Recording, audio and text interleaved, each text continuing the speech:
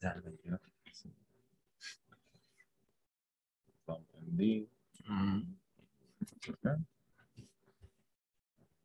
Bocina. Sí. Excelente. Y. ¿Qué se llama? Pero arreglamos todo. Ya, se llama. Estamos en vivo. ¿Por qué no?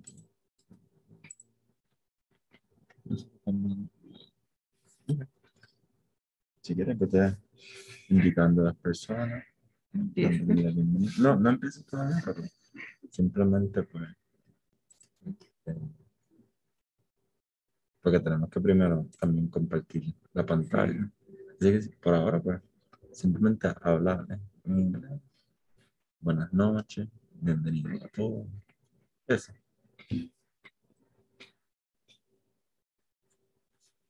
Ya está.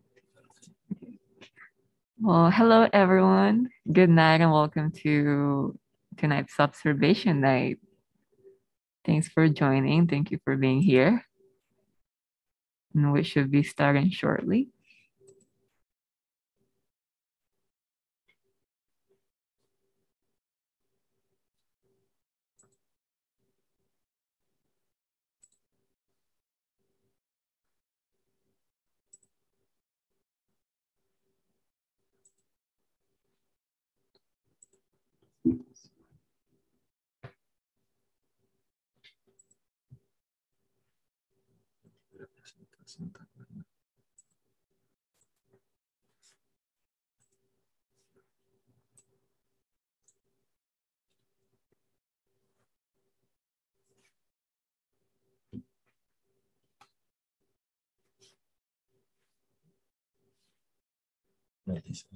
Saying hi.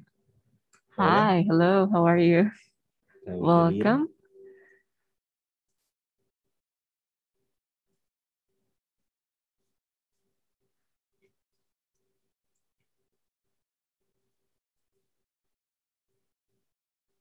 Or I guess I should say hola. Yeah. Hola, welcome.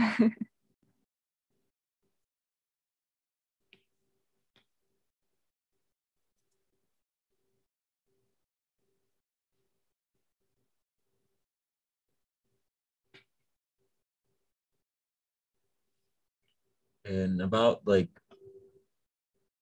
2 more minutes, we'll start. We'll allow people to kind of trickle in next couple of minutes. And so hopefully very soon we'll be starting the stream. So thank you everyone for joining us.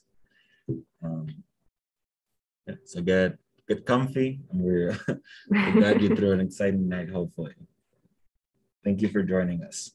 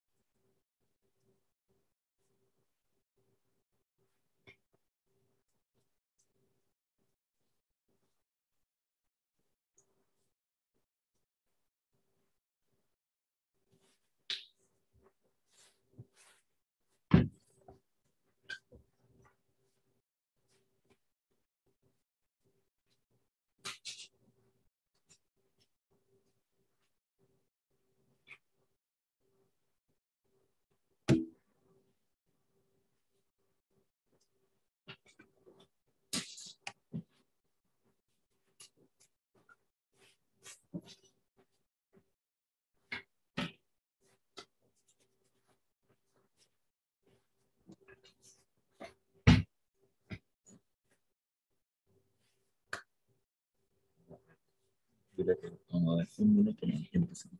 Okay, so we're just gonna wait one more minute and then we'll get started. Thanks for waiting. We'll be with you in 1 sec.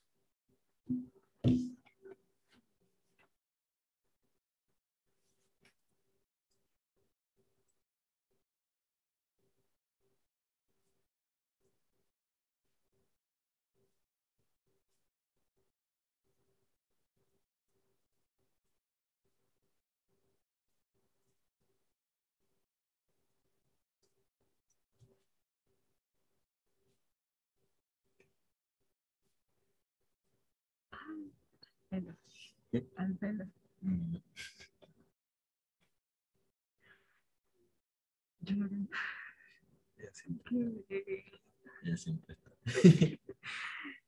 Bueno, antes de empezar, un saludito a Maritza, mi mamá. Gracias por conectarte. Thank you for joining us tonight.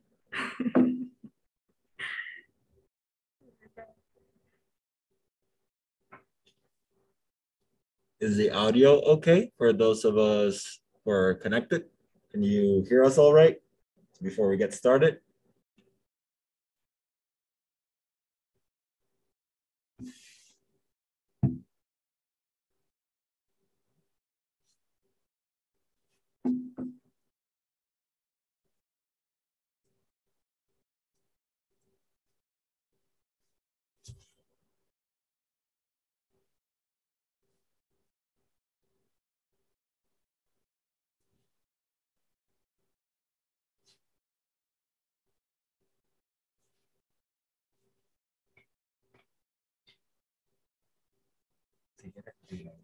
Okay.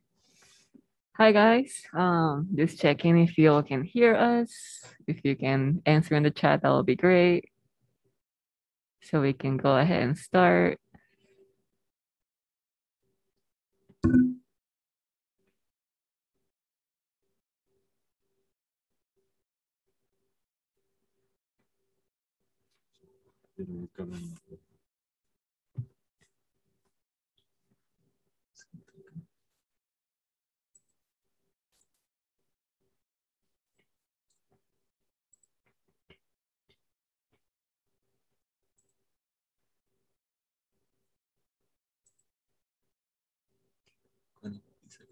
Sí. Okay. Estamos listos entonces. Okay, perfect. Thank you. Okay, so we're gonna get started now. Hello everyone, and welcome. Well, welcome and thanks for coming to tonight's observation night. My name's Leonie, and I'm one of the students participating in the Hispanic speaker series here at the observatory. I'm an art and art history major here at CU. Currently in my junior year. Exciting times. I'm originally from Nicaragua. In case you need a little help locating me, I put a little map on the screen. Might I ask you, where in Yes. Nicaragua are you from? Oh, that's a great question. I'm from Leon, but I grew up in Managua, so we can just say I'm from Managua. That's good. So the capital. Yeah, the capital. So right there, the little red spot. Yeah, I'm just gonna claim I'm from Managua. I actually recently moved to Boulder, so I'm excited to be here. I became interested in the multiculturalism of the observatory program because I wanted to help make these observation nights a little bit more accessible for the Hispanic community that I obviously belong to. And I also wanted to make astronomy like a little bit less intimidating that it sounds. And yeah, I'm happy to be here and I hope you enjoy tonight's subject.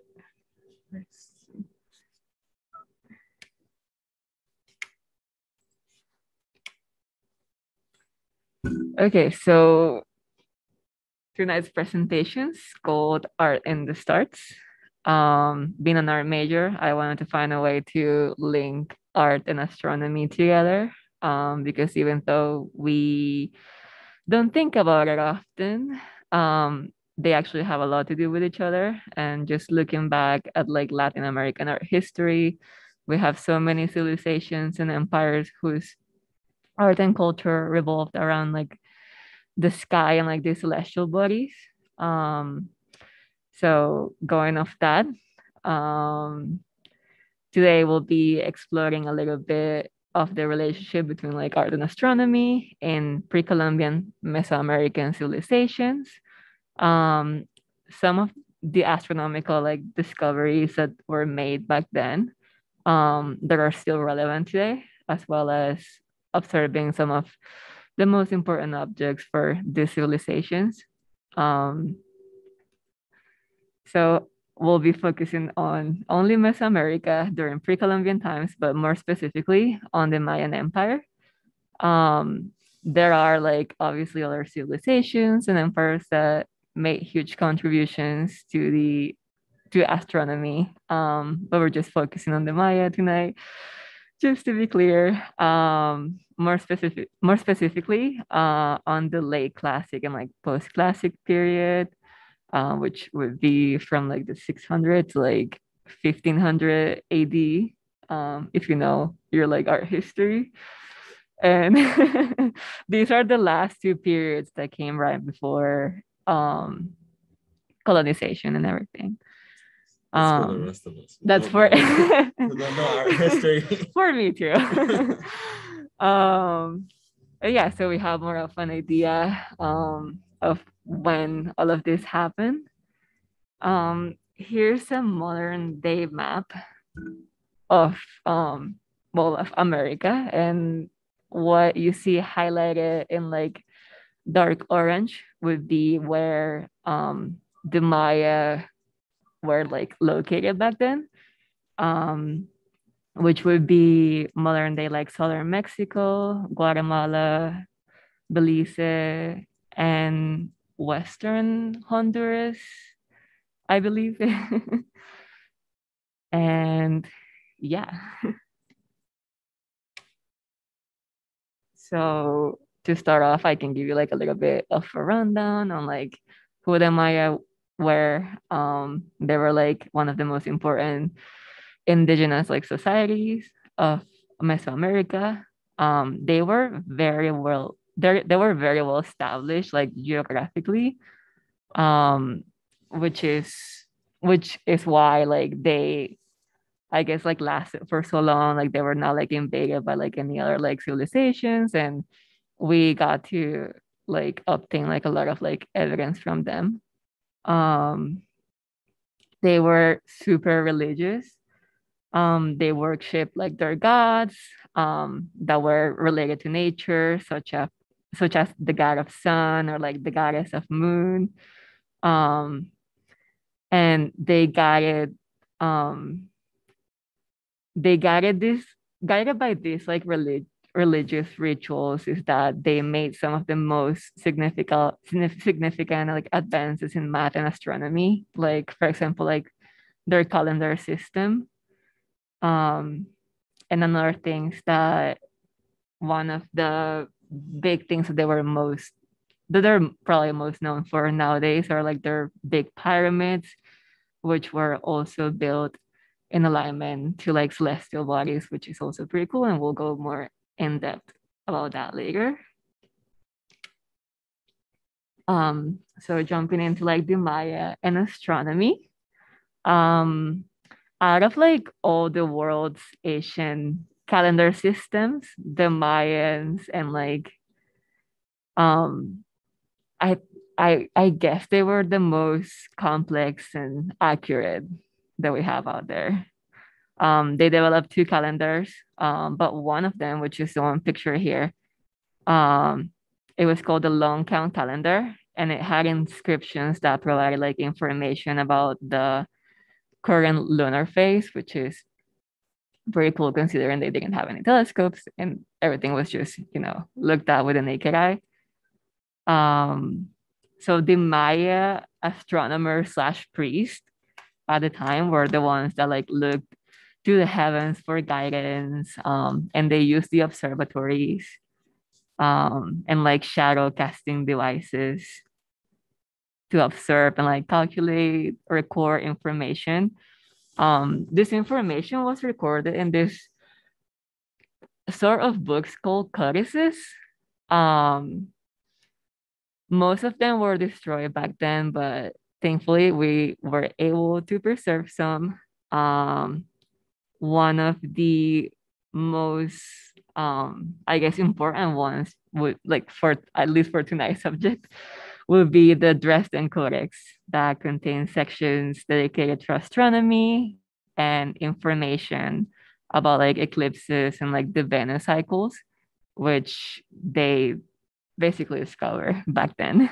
Yeah. I think one very important thing to just mention is just the importance of codices, because in terms of understanding a lot of the culture and what happened in the world before the Western civilization came to the Americas, this is, you know, how we have insight of what was happening. For a lot of other cultures that might have had important contributions around the region, we really don't know that much because we don't have any record of, you know, what they were thinking at the time and what they were doing. So this is a very important thing. Yeah, they had a very advanced like hieroglyphic system too, which like allows us to actually know what they were writing down and communicating. Um, Going forward to astronomy and architecture. Um, as I mentioned before, they were recognized for their temples and palaces. Um, in their cities, like ceremonial buildings were precisely aligned with compass directions. At the spring and fall, like equinoxes, for example, like the sun might be made to cast its rays through small openings in the Maya Observatory, which is the one we see here called El Caracol. Um, like the sun will light up like the interior walls. Um, and architecture such as this was like also aligned with the appearance of like celestial bodies such as um, Pleiades and Venus, which we'll talk about after this.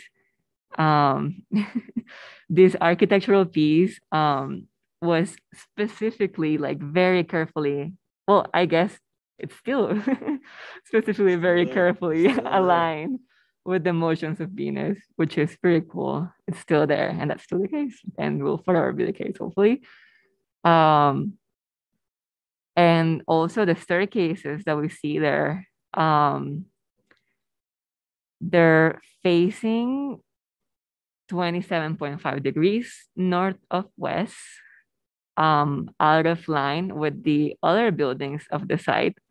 But this is actually on purpose because it is a almost perfect match for the northern extreme of Venus. Venus' most northerly position in the sky.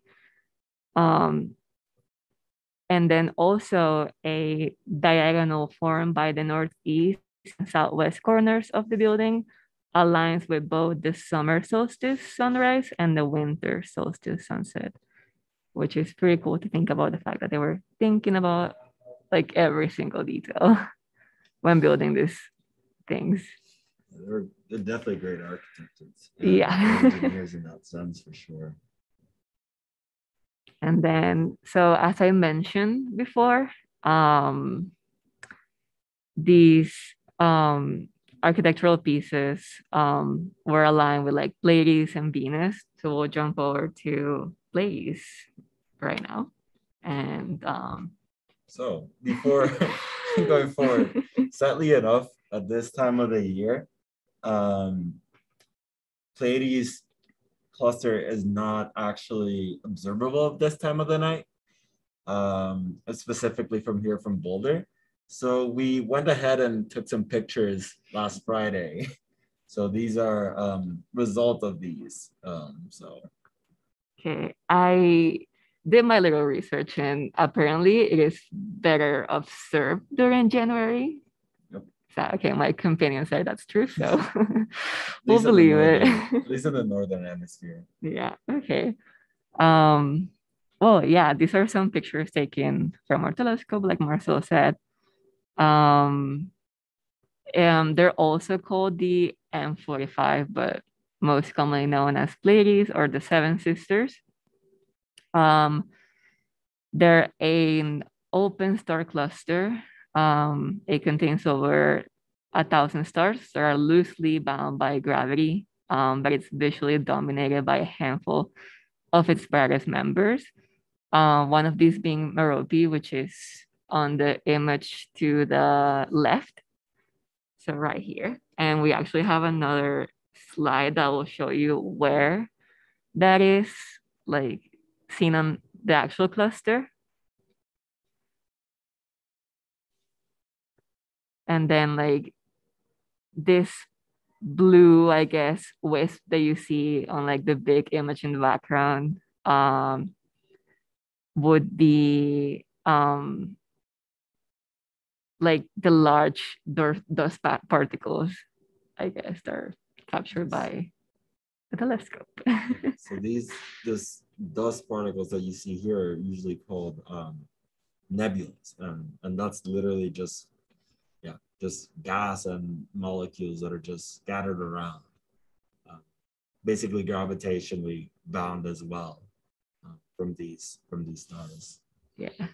Oh, so I think I said so Merope would be the image on your right now. That's the one you see right here. And then this guy on your left would be Atlas, which is another one of the bright stars. It has been observed since ancient times, so there's no known discover. We know that the Mayas were looking at it. So we have no idea who discovered it, if anyone did, for that matter. And like another fun fact, that it's located at an average distance of 445 light years from Earth in the constellation of Taurus.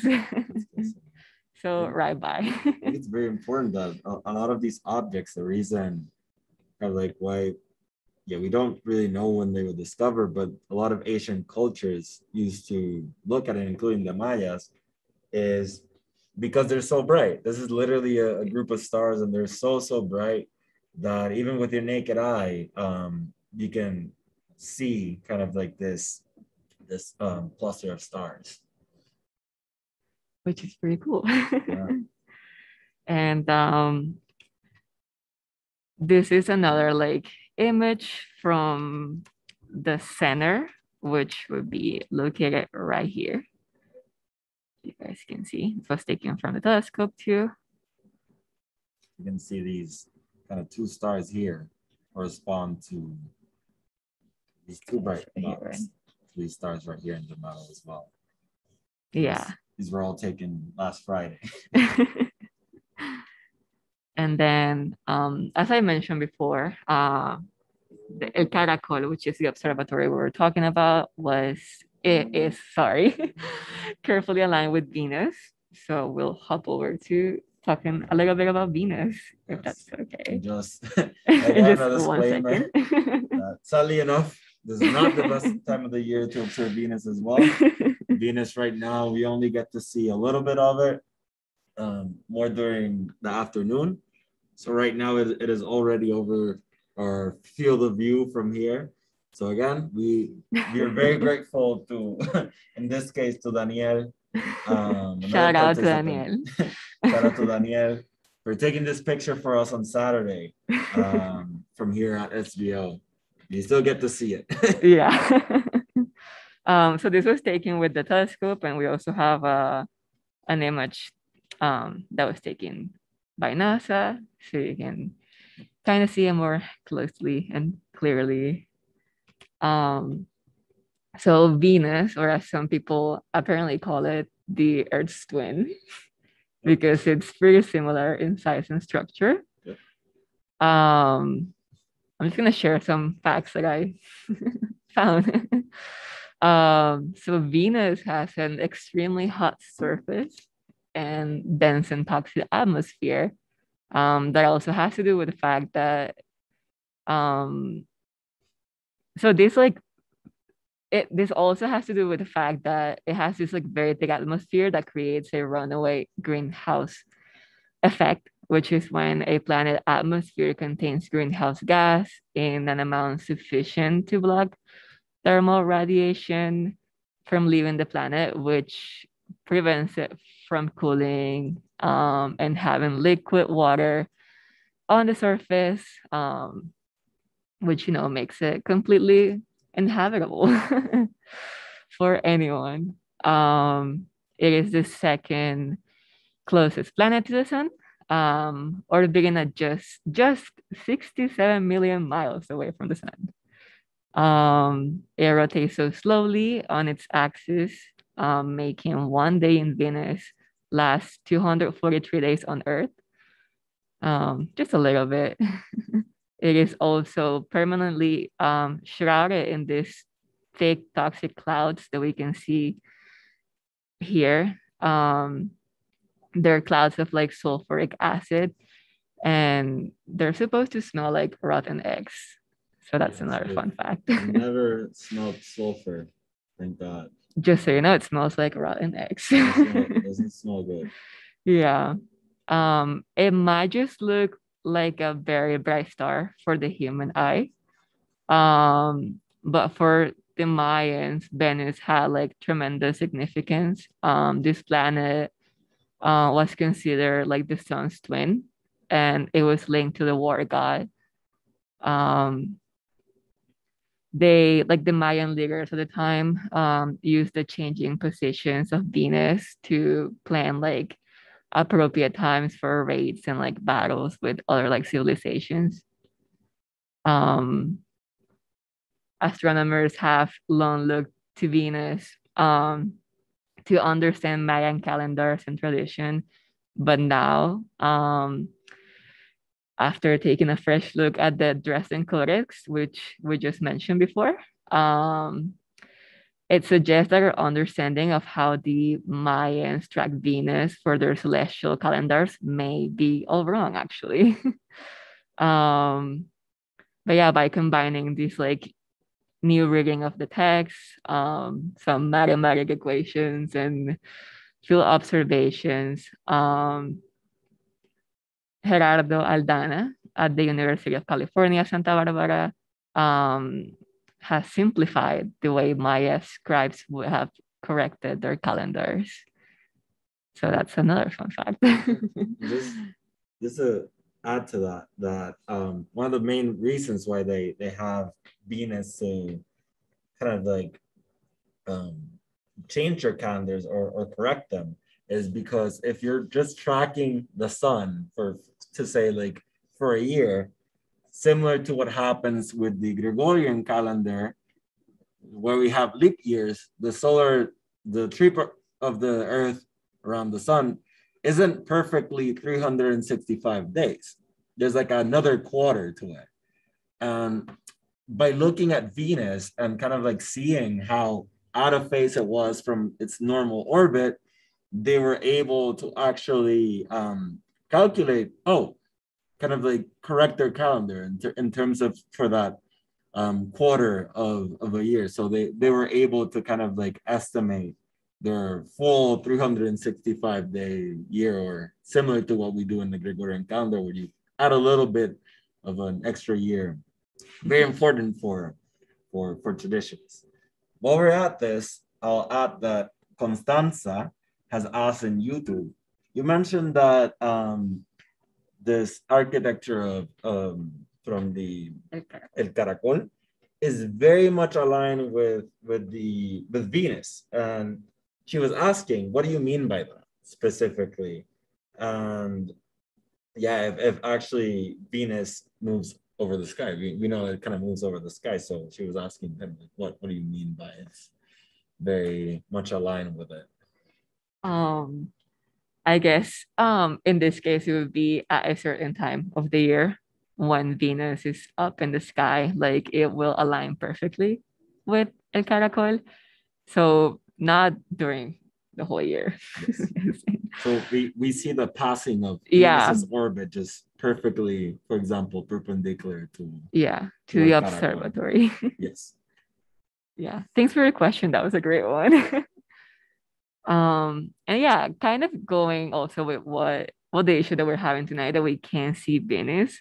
Venus, I found this information about how so you know how Venus, like seen from the Earth, it moves like in a tricky fashion. It like appears, it disappears, it reappears. So the Greek used to call it I know what to call it. They used to believe Venus was actually two different stars because it would reappear and disappear so often. But the Mayans knew better, and they recognized Venus in both mornings and evening skies as one and the same, which is Go Mayas. go Mayas.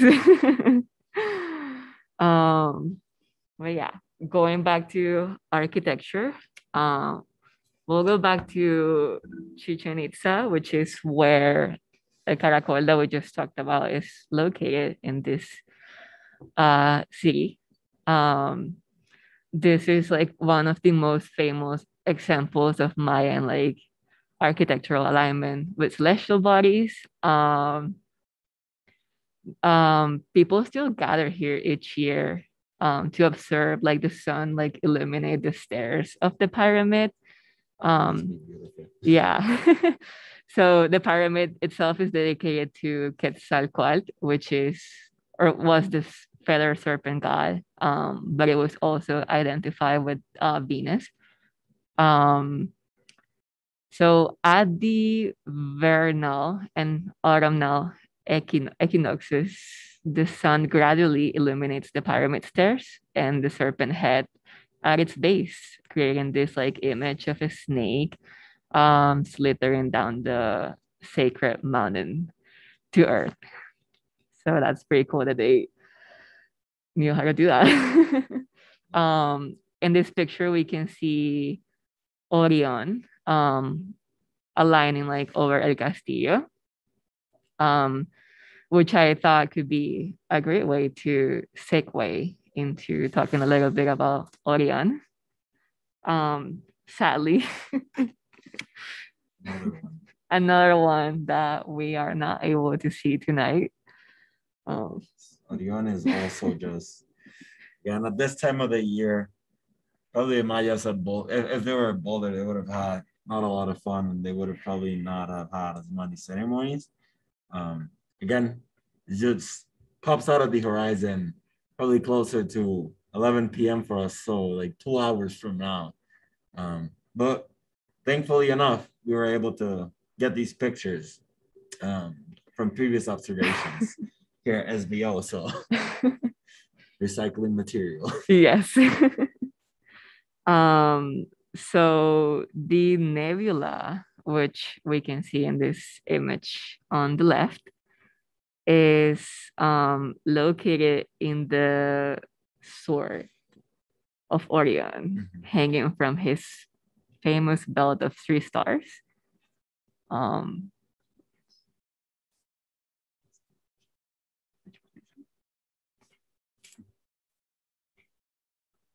Which can be seen right here. So that's the famous belt of 3 stars.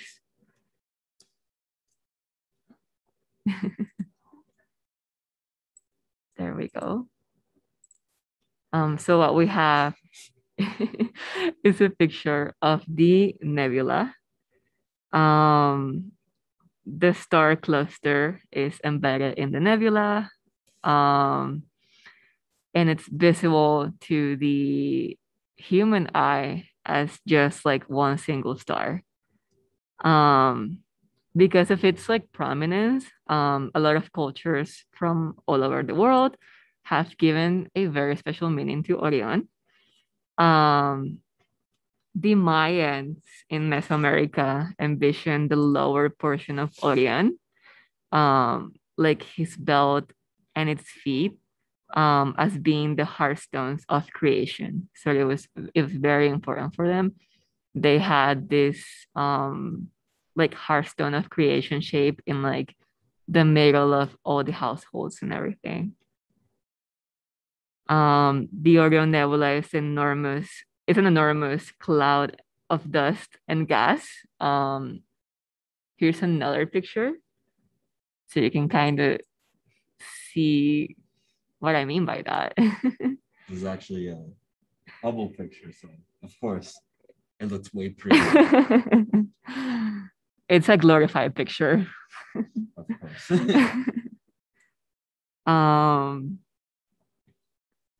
But yeah, it's an enormous cloud of dust, where and gas, where vast numbers of new stars are being forged.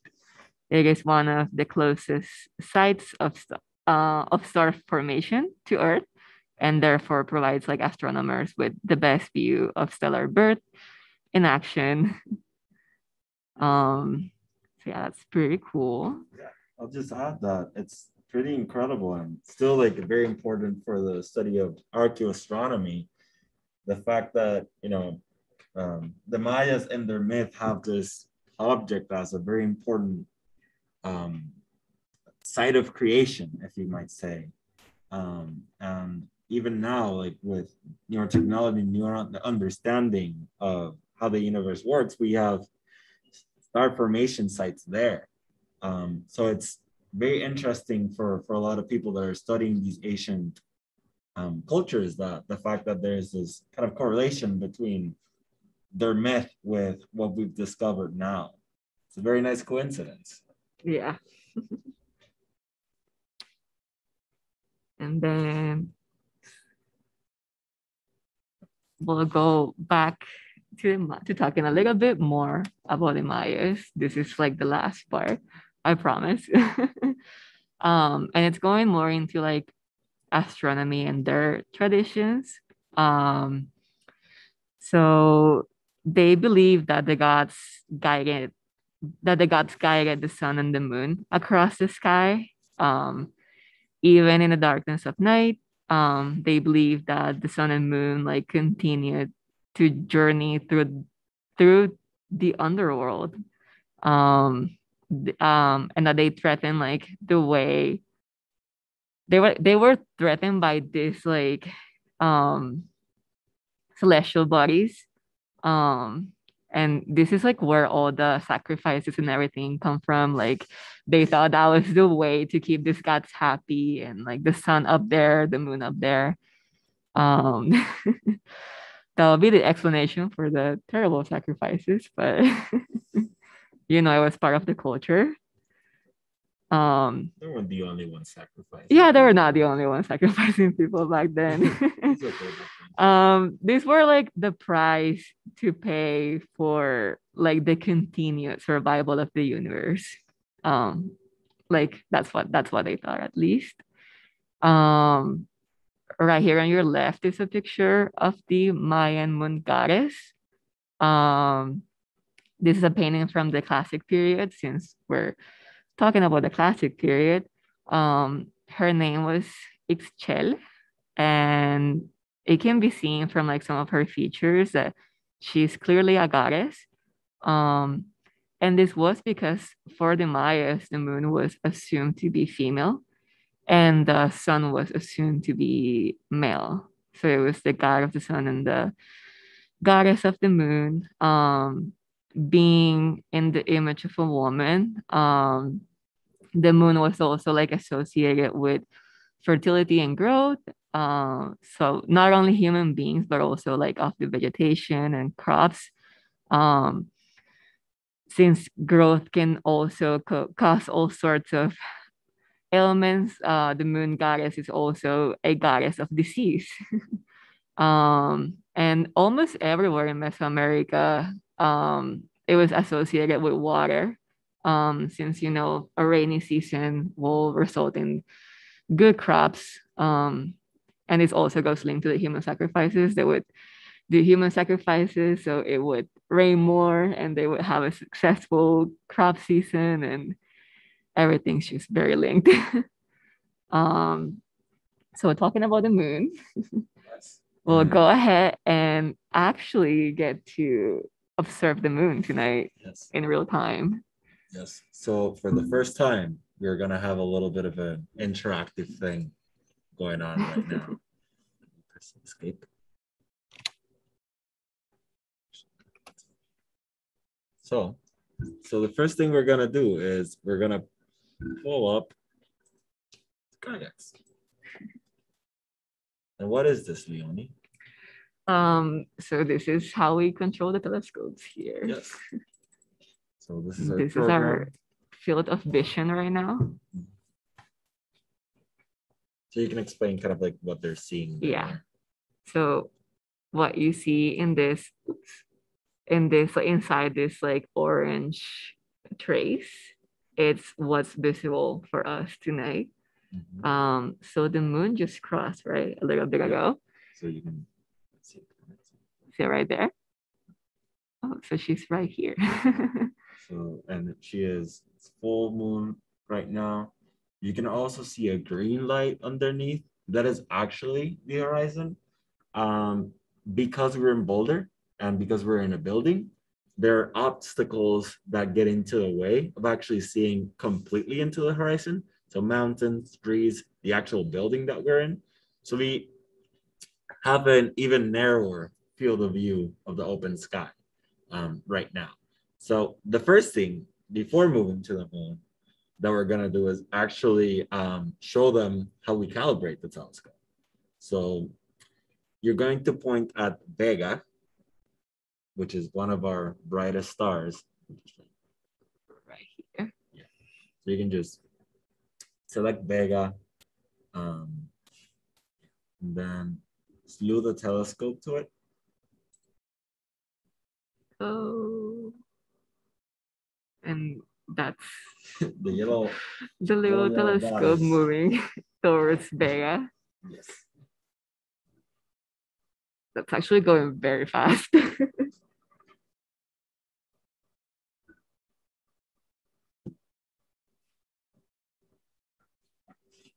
There we go. So now that it's pointing at Vega, and you both did not see that, you probably heard the telescope switching.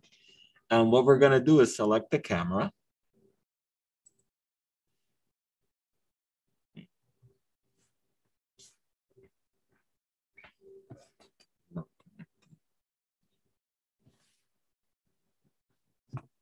And what we hope to do is with the camera, well, if it decides to connect. Oh, something's happening. Yep. All that noise. Yep. There we go. Okay. It's a good night. Yes. So what we're gonna do is we're going to go into the focus tool. And actually, no, we're gonna take a photo. I like it. And 1 second. It's a good exposure time.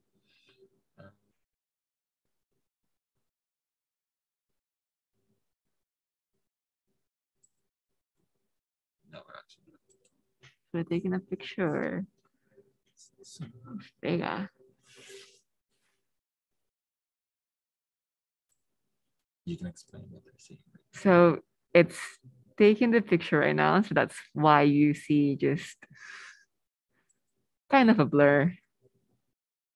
But it's gonna start clearing up Did you see that it's in a few seconds. taking a bunch of pictures? Yes. So it's every 1 second, that's the exposure time that we're talking about. Every 1 second, it's taking another picture, another picture, another picture. And that's Vega right there. So we do have a software to do the actual calibration or just like the focusing of the telescope, but sometimes it doesn't work properly. So we're actually going to do it manually. So we have this thing over here, which is a diffraction grate, and is actually used to calibrate the telescope.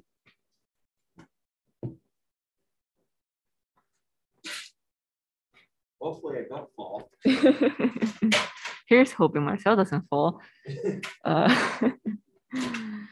okay, that's taking shape, that's looking better. Still not there.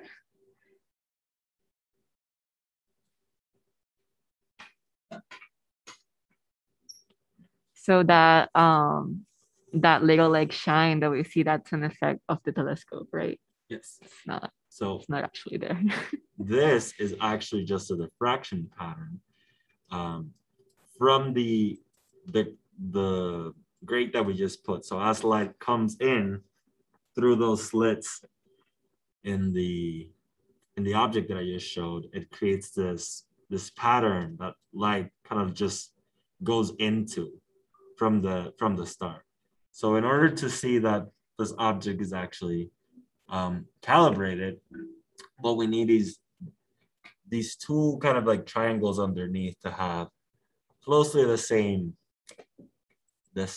kind of area underneath them. So I'm just gonna change them because so you can just. Oh, we're getting a full view into the behind the scenes. Yeah. Of how these pictures happen. We're gonna change it up real quick.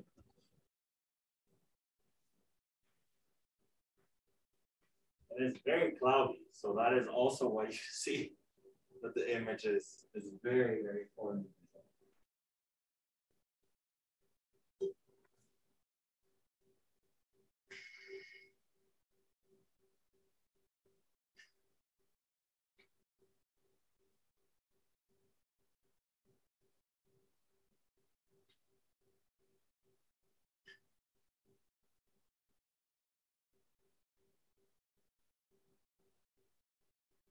I think that's good.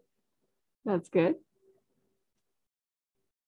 Well, now you can actually move it to the moon.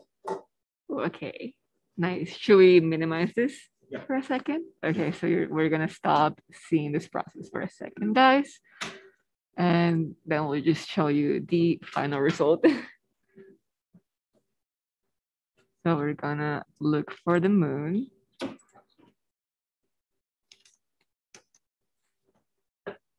And we're gonna slew the telescope towards it.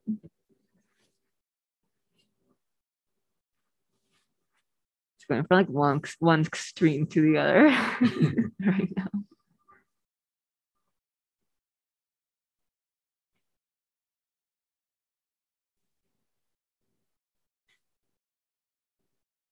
Okay, yeah. There we go. Slowly but surely. You can see how like the little yellow dot moves across the screen. It's almost there.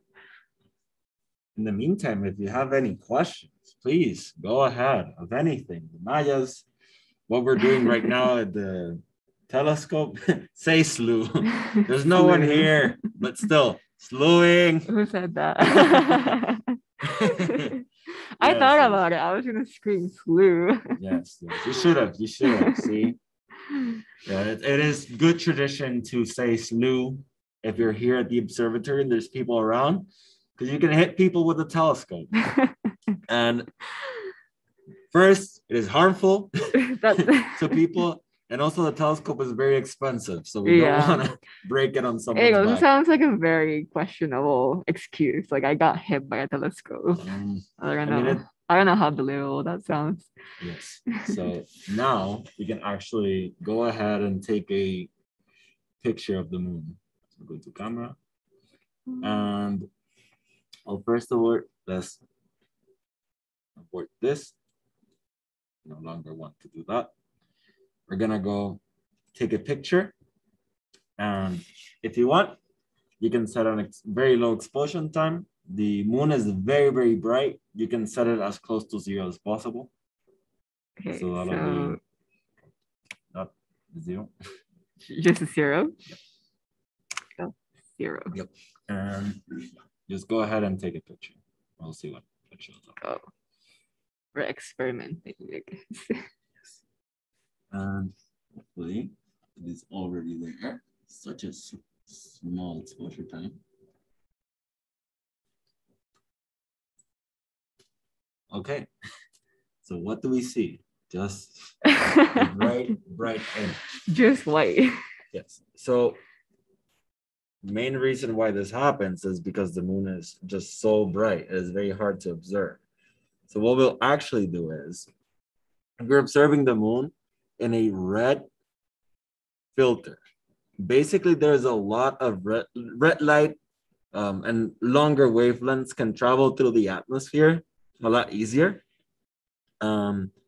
So because we have a lot of red light coming in, what we're gonna do is we're gonna choose a part of the light spectrum, probably closer to blue or ultraviolet, that we hope to have less light actually being reflected out of the moon surface. So we're gonna choose U for supposed to be blue, but ultraviolet kind of. So Yeah. change it. So it says moving, it's ready. And we go ahead And and try take again. another picture. And yes, Constanza, it is a great night to be looking at the moon. Yes, we have a full moon right now. So very excited. Can you see the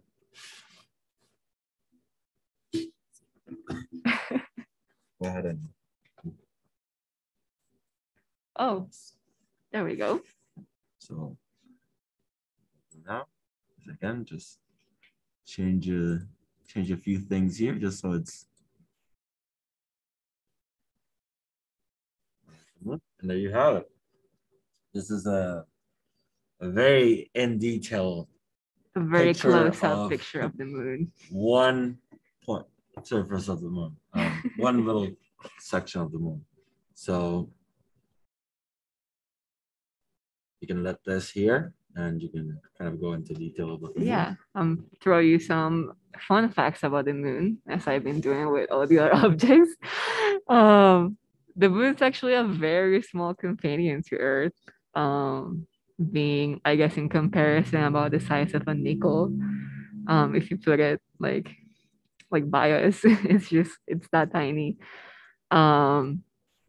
Its rotation, it's so in sync with ours that we actually never get to see the other side of the moon. So that's kind of where the Pink Floyd album name also comes from, I guess. The other side of the moon.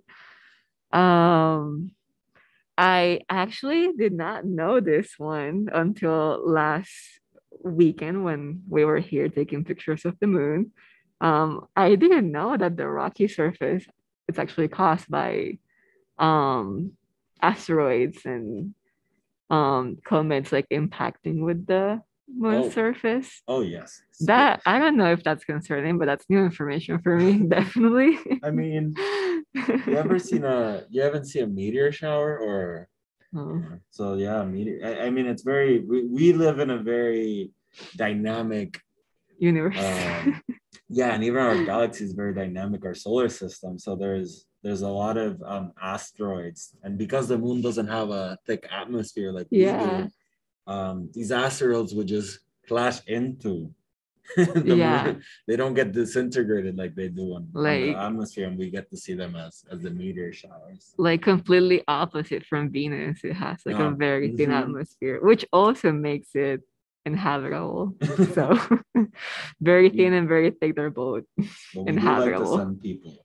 Yes, we like to send people to just look at the moon and have some fun. There's a lot of science in the moon. See you as pioneer of studying the moon as well and sending missions there, especially here at the APS department. So there's a lot of fun work to do there. How do you feel about that, being interested in the sun?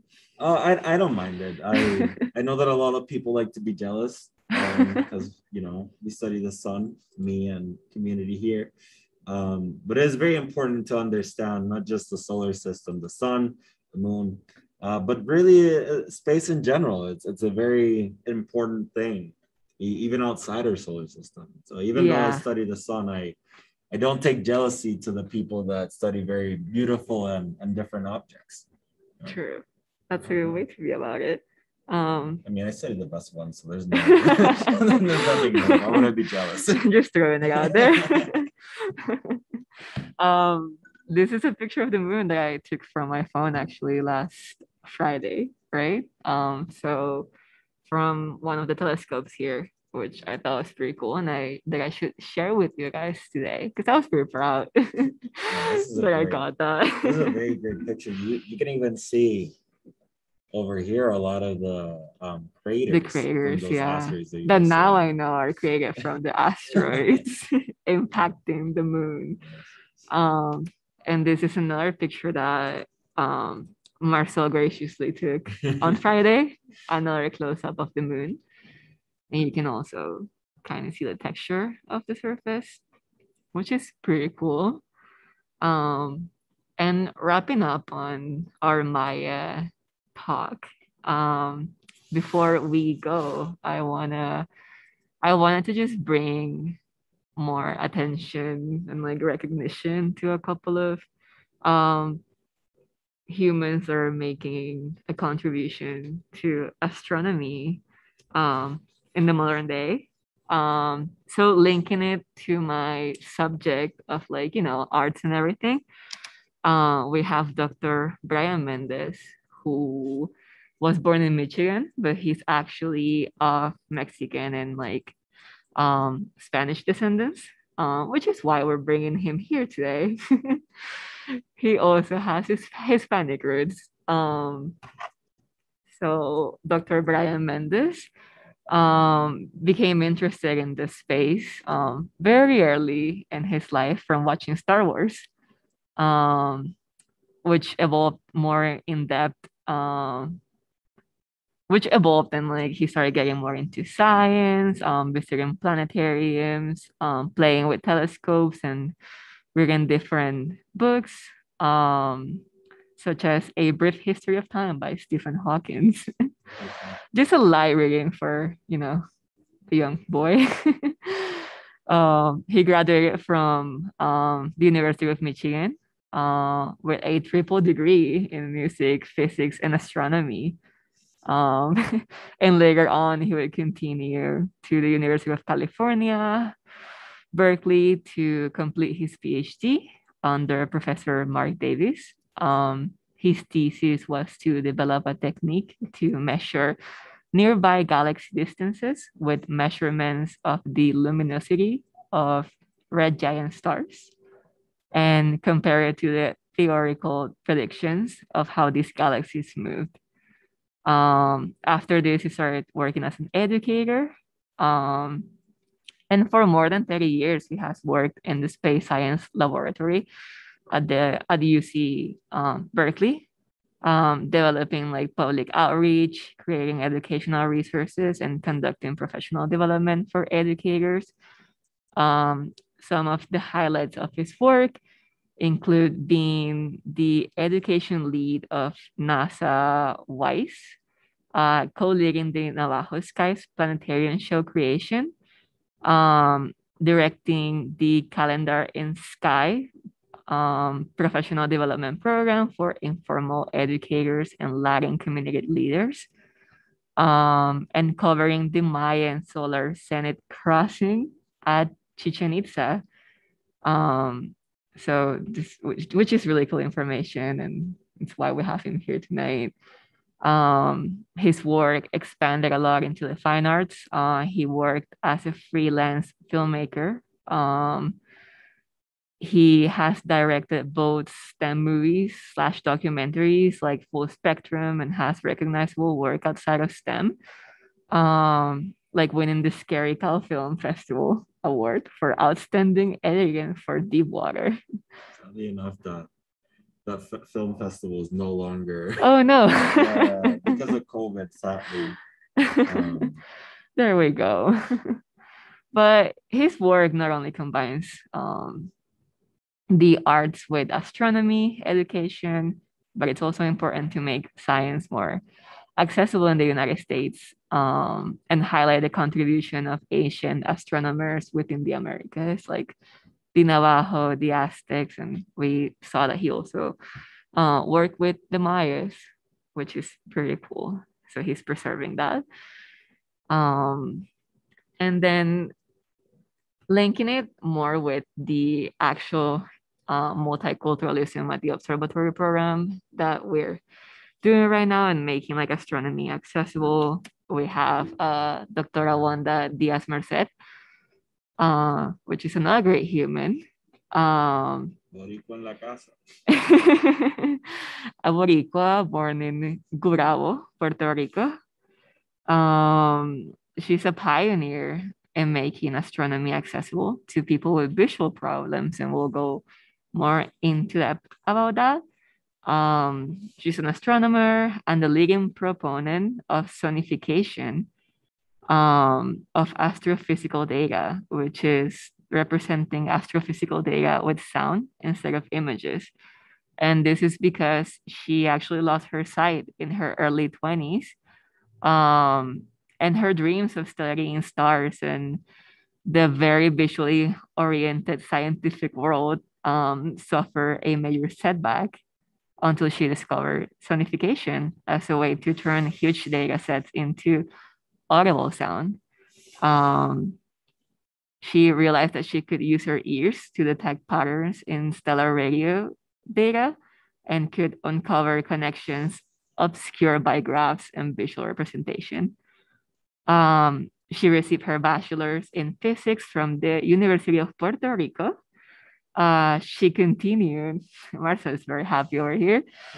She continued to undertake astrophysical research at NASA Space Flight Center and completed a PhD in computer science at the University of Glasgow in Scotland. Apart from that, she has held positions at the Harvard Smithsonian Center for Astrophysics and the South African Astronomical Observatory. She co-chaired the 2019 conference, Astronomy for Equity, Diversity, and Inclusion at the National Astronomical Observatory of Japan. And most recently, she joined the European Gravitational Wave Observatory. She's a very important voice and leader in increasing equality of access to astronomy and STEM. She's also a lady, which we love to see women in STEM. So we had to throw her in here. And that is it that I have for you guys tonight. Yeah. So for everyone that joined us, thank you so much for being with us this night, for joining us for this exploration of Mayan astronomy in pre-Columbian times, and also highlighting the important work of Latin American astronomers in today, making science accessible to people all over the world and people from different backgrounds. So we thank you all. If you have any more questions, any more comments, please feel free to chime them in. But yeah, we just wanted to invite you all to next week's one. Yeah, which will be in Spanish, which you know I might do better at. Leonnie is very excited to speak I'm Spanish very excited for next one. Yeah, so if you speak Spanish, come over. We'll have a great time. And yeah, my very old iPhone, it's an iPhone 8. So I guess in Apple's world, it's a very old iPhone, but it still works. No, it works. It works. Thank you very much. We're gonna close the chat, but feel free to comment, to leave your questions. If we don't get to them right now, we'll get to them later. So thank you all very much. Have a good night. Thank you for being here.